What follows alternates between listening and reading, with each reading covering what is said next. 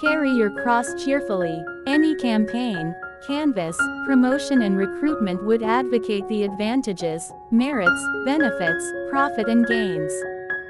Jesus in today's gospel passage cautions of denial, suffering, crosses and rejection, including loss of life here on the earth on account of following him, and an assurance of eternal life with him in paradise after our earthly existence, the absolute advantage of following him here on the earth. Jesus says, "My yoke is easy and my burden is light." Mt. 11:30. With Jesus no cross is heavy to carry. In following Jesus alone vests happiness, comfort, consolation, sense of purpose and peace of mind and heart despite the challenges and the trials we may happen to encounter.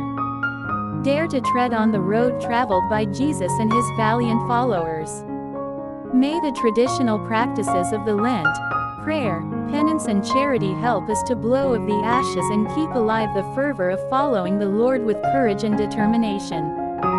Let our mind and heart resonate with the prayer, "Lord Jesus, give us the courage to carry our crosses cheerfully and for your glory."